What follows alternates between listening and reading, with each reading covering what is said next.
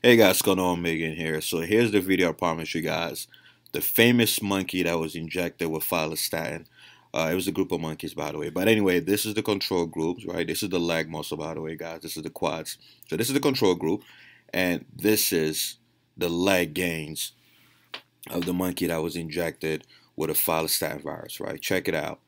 Right? And he reached that size in about 12 weeks. So in only 3 months, this monkey got jacked out of his fucking mind. It was only one leg, though. They only injected in one leg to see the effects. Nonetheless, these are some impressive gains. This is way more muscle than we see when we inject animals with ridiculous levels of testosterone. Once again, just to show you how powerful follistatin is. And keep in mind, the monkeys were not exercised. This was straight injection of follistatin. No training, no steroids, nothing. But anyway, guys, this is another episode of Myostatin Monday where we talk about everything related to myostatin, which is the most important molecule when it comes to muscle growth. Yes, even more important than testosterone. And for those who don't know what myostatin does, let's do a quick recap. For those who know, you could just skip to the next chapter because this is going to be repetitive as shit for you. All right, so long story short, myostatin is a gene. It's a protein that your body makes, and its job is pretty much to limit how much muscle you could put on, right? If it wasn't for myostatin, we will all walk around like the fucking Hulk, right? So it does four main things. It stops protein synthesis. It increases protein breakdown. It lowers satellite cell activation. And it makes you insulin resistant, which obviously leads to less muscle, more fat. So pretty much it makes you skinny fat. Follistatin, on the other hand, is another protein that your body makes, and it does the opposite of myostatin, right? It stops myostatin from activating its effects to its receptor. It also stops activin A. So this is the most anabolic molecule in the human body, follistatin. Even more anabolic than testosterone. In fact, testosterone's effects are mainly mediated through follistatin. Here are some examples of what happens when your myostatin levels are too high. For example, the reason why your legs shrink when you put them in a cast or you immobilize for a long time is because myostatin levels go up. The reason why HIV and cancer patients lose a ton of muscle so fast is also because the myostatin levels go up. And the reason why astronauts lose a ton of muscle mass in space is because, once again, when you go into space in a low gravity environment, myostatin also goes up, right? So myostatin is the bad guy if your goal is to maximize muscle growth. Here's an example of a rat at the bottom here. This is the control rat. This is a normal rat.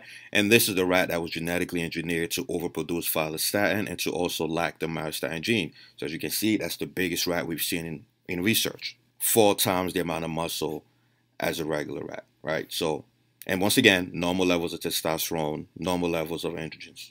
It is so massive, it's not even funny.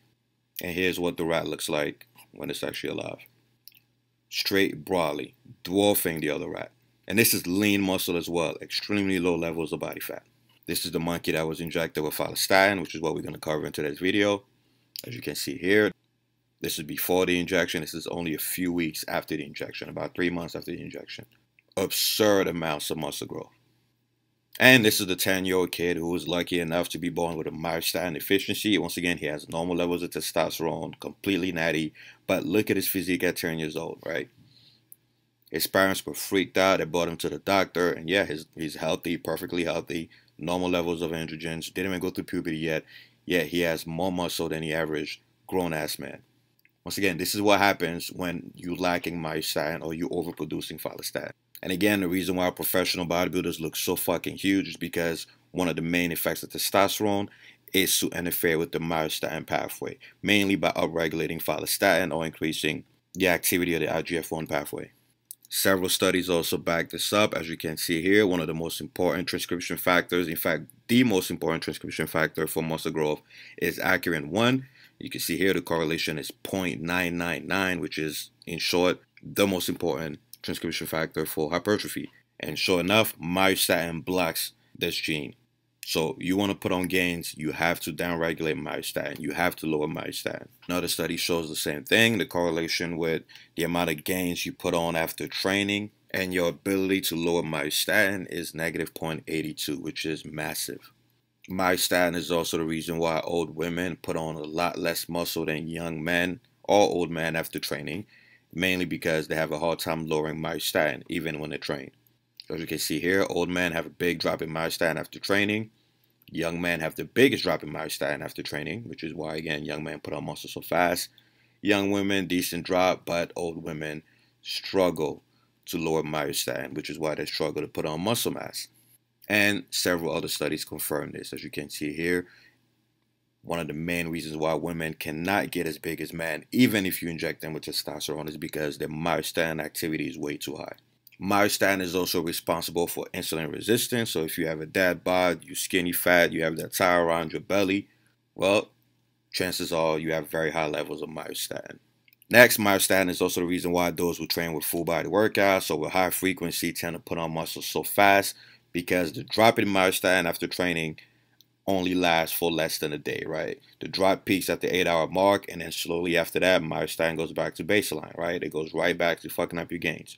So that's why those who train more frequently, such as full body workouts, nucleus overload, tend to put on muscle so fast, right? They're constantly keeping myostatin down regulated. Myostatin is also the reason why people who supplement with creatine tend to put on more muscle. It's not just the other effects of creatine, it's mainly that creatine also is a very, very powerful myostatin blocker. As you can see here, this is the drop in myostatin from the group that trained without creatine, and this is the drop in myostatin from the group that trained with creatine. Huge drop.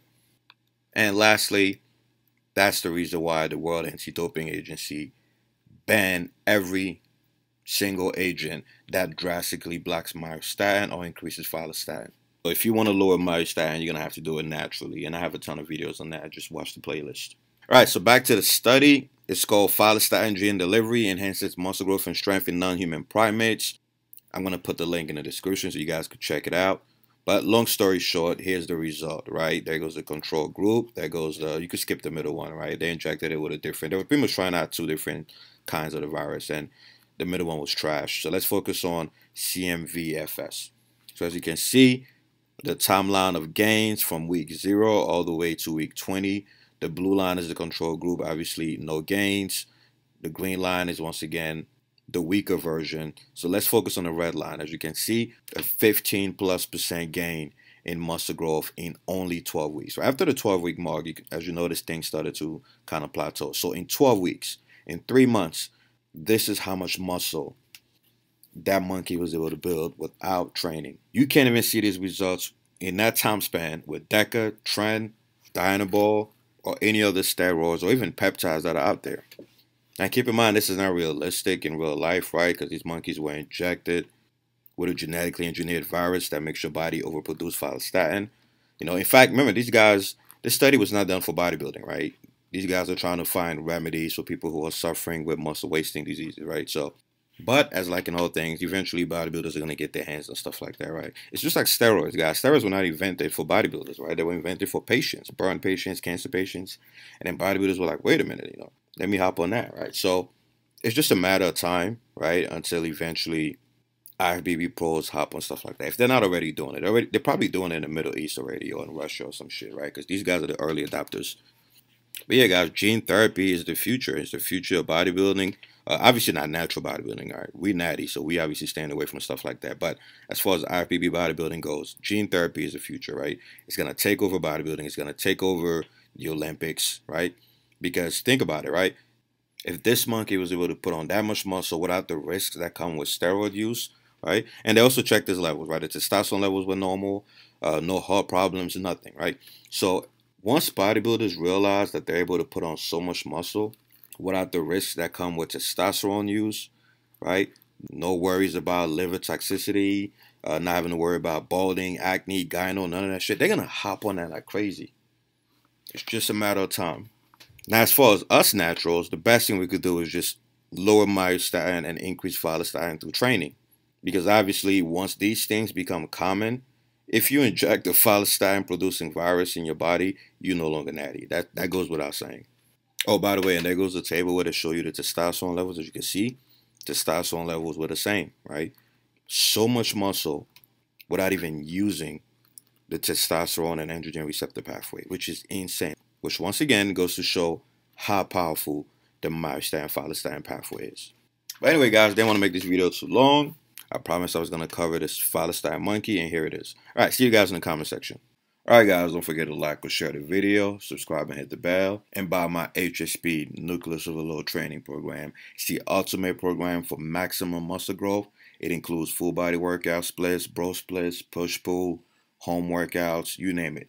Also comes with a complete guide for macros, nutrition, fat loss, muscle growth, hormones, including a meal plan. It's pretty much all my 16 years of experience condensed into one fucking book. You're also going to get free copies of any future edition. So visit Team3DAlpha.com and you can use the 40% off coupon code Nucleus Overload. Or you could just buy the shit at full price. Alright guys, I'm out of here.